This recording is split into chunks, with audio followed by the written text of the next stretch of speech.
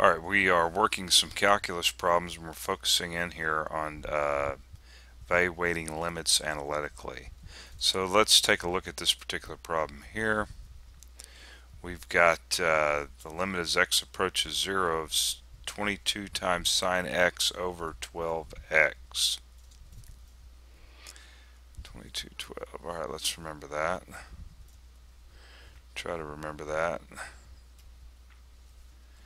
We've got the limit as x approaches 0 of 22 sine x over 12x.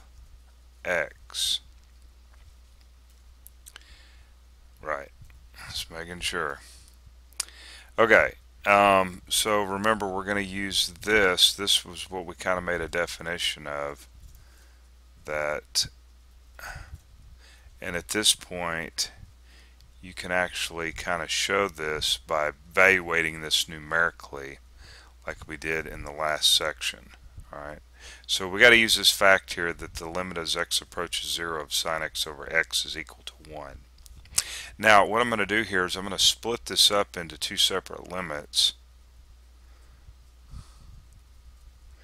and this could be read. Now actually we could reduce this down. Okay, so let's go ahead and do that. Let's see, that's 11 times 2.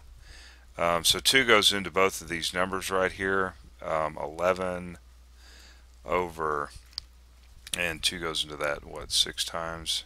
Okay, alright.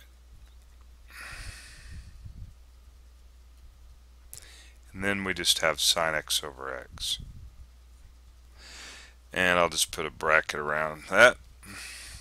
Now the properties of the limit states that we can actually split this up into two separate limits.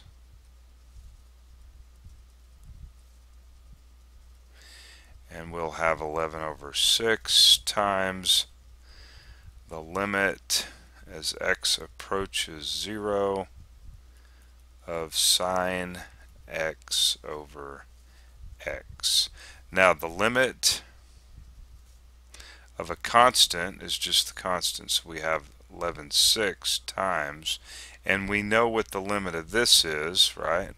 This is 1, so therefore it's equal to 11 over 6. Now if you was actually just working this out, of course you could just see what the answer is, right, once you do this a couple times.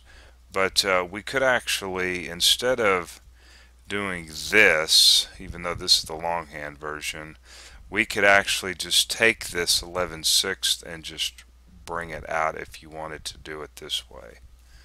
Right, get that out of the way. It's just up to you, right?